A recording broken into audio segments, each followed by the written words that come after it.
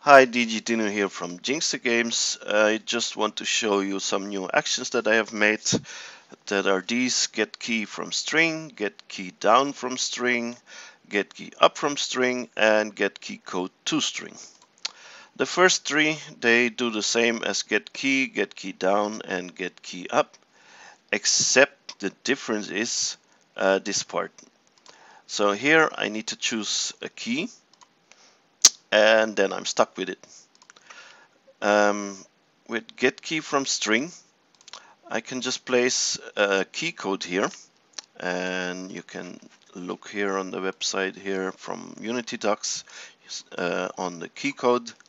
You can look here what keys you can use, and for example I have here the keypad enter, and that's the numeric keypad enter.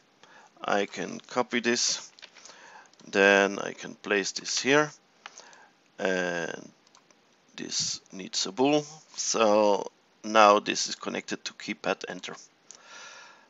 You can also use, of course, a string variable, and that's with these three all the same. Then the get key code to string, I can store a string. Let's put this to string. So when I press any key, also joystick buttons and mouse buttons work, it will store it to this string, and then I can use this into these other actions, or if you need it for something else, also possible. And I will show you now how this works. By the way, this is a Tetris game tutorial that I'm working on, and it will be on my website on jinxthegames.com. So if you want to check it out, go to the website.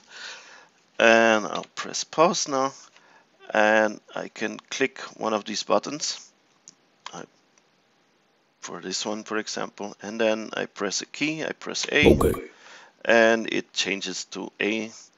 The other one I can change to J, and let's say I press for the mouse button, and No. anytime I can change. I don't have a joystick connected, so I can't show you that, but now when I continue playing, I have to use A and J to go left and right, and when I change them back again now, I'm using the left and right arrow, and one more time when I use mouse button, I need to click my mouse to go left and this to right. So as you see, that can be very useful to customize input.